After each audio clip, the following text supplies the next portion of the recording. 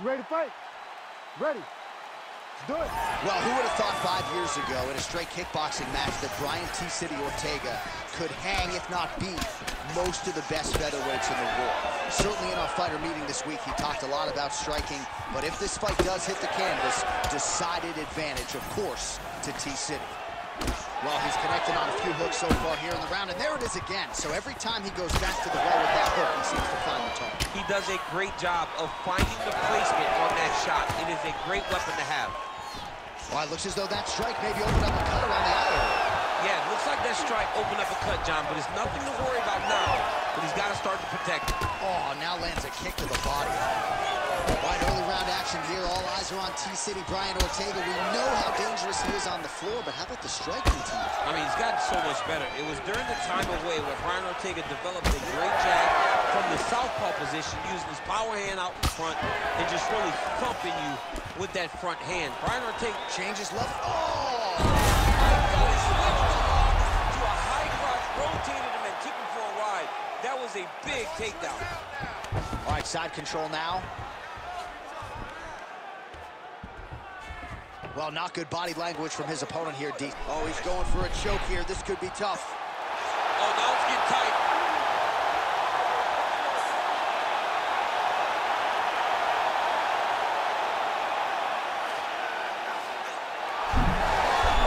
Oh, he got out. What good is that? This guy is so aware. He never leaves anything long to allow for himself to get subbed. Well, we've seen a lot of different elements to his striking game tonight, especially that hook. We'll see if he sets it up again here. He has punctuated a lot of his combinations with that hook shot tonight. Really smart approach by the offensive fighter, badgering that cut. More blood by the minute. If head movement wasn't important early, it's very important now because that cut has gotten a lot worse.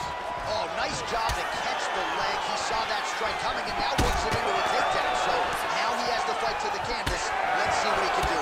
All right, so perhaps he's going to have to address something defensively. There is a legitimate cut around his eye. Yeah, he got cut on the eye from that last strike. He's got to pay attention now before it gets worse. Oh, nice. Well, he's not leaking information. He is leaking blood, and a lot of it as his opponent continues to realize success. I mean, he's finding so much success striking in that area of the face. His eye is so damaged. The blood is pouring everywhere. This has become very, very dangerous for him. Oh, and he escapes up to his feet. Very nice.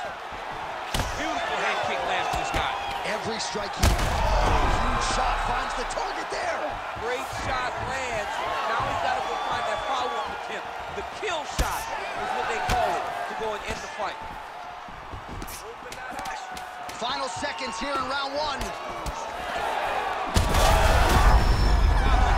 So a strong 5 minutes down.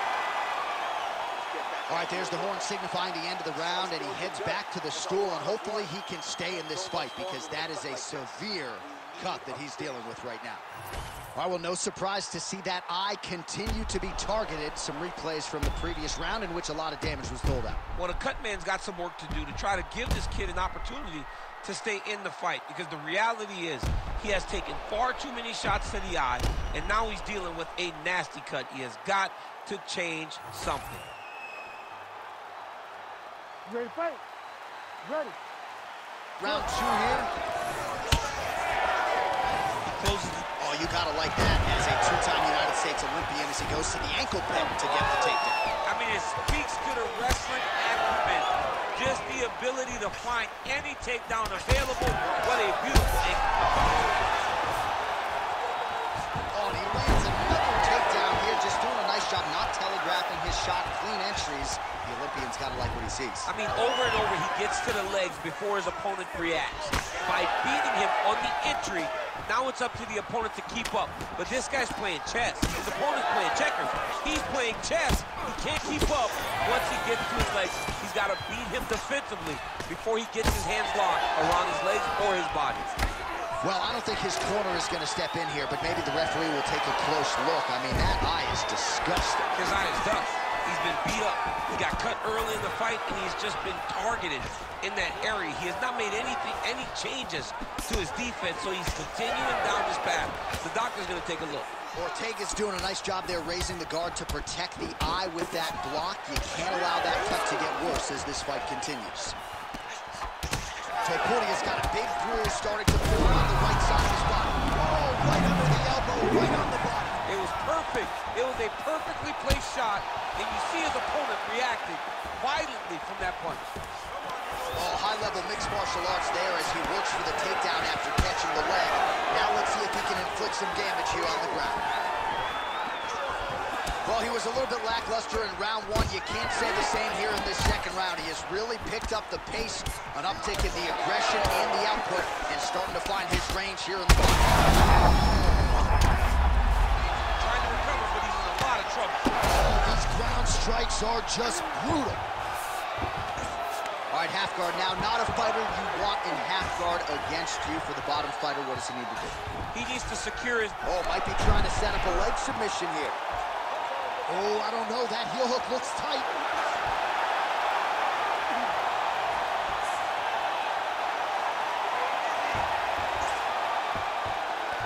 Oh, back up again. You can't hold a good man down. Another big takedown.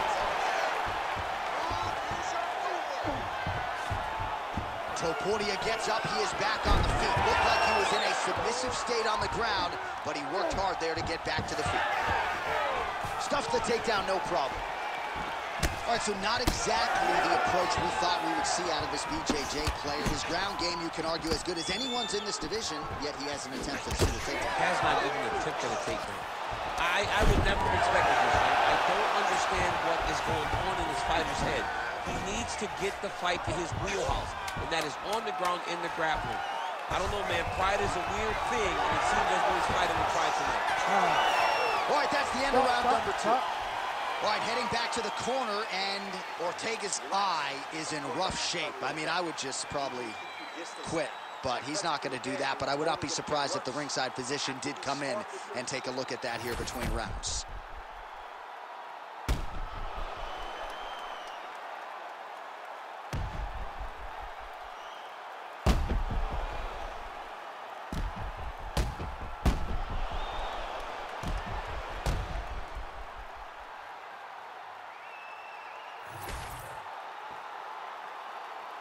You ready to fight?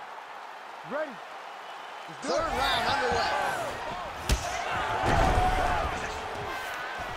Ortega's knee to the body. That one was blocked. Oh, man, you got to credit him for continuing to attack that area, but that cut is getting harder to look at by the minute. Yeah, it's hard to watch, and you know, we spoke about this guy, how impressed we were with his fight IQ and how smart he was in his approach. Shows again. He got his opponent hurt, and he has been on that cut the entire time. Great job. On that punch right there. His opponent's compromised, DC. It's one thing to land a hard, Quick entry here. nice single leg entry. Outside to a high guard. Gets the elbow up into the target. I need you to Oh, fight nice down. combination of ground and pound here by Ortega. Slicing and dicing, looking good with these elbows tonight, champ. He looks like a Michelin star chef trying to slice and dice in the kitchen the way he's tearing his opponent up. Topuria gets tattooed by that elbow. These are raining down now on the ground. Just over 3 minutes to go in our third and final round. Well, this UFC fight is sort of dissolving into a horror movie. I don't need to see any more damage inflicted. You don't have to lose everything on one night. His corner can stop the fight now, and he would be mad now, but he would appreciate them later because it will extend his career going down the line. This is some exhausting work, man. I mean, it is so tiring to be fighting in this way. So much wrestling, so much grappling, expending all this energy trying to hold the guy down. Fight down. I mean, no takedown is not fought. No reversal is not fought. Everything they're doing is fought to the very last minute before it gets given up. All right, very late in the fight now, DC. I know we don't have open scoring, but correct me if I'm wrong, he needs a submission or he's losing this fight. He is not a big puncher, so he needs to get this fight to the ground and chase a submission. Right I mean, it was perfect. It was absolutely perfect, John. Great placement on that uppercut. Both landing massive shots. Watching the referee right then and there has called a stop to the action. Looks like he's going to call on the doctor to look at the cut, and it is a pretty significant one, DC. Well, he's bleeding a lot, and the blood is going into his eyes. It's very difficult for him to see right now. Yeah, that's going to do it. Fans don't like it. An unfortunate ending to a great fight, but you had to do it. He's disappointed. But, I mean, he got beat up, lived to fight another day. I think the official saved him. Bruce Buffer now with the official decision. Ladies and gentlemen, the doctor has called a stop to this fight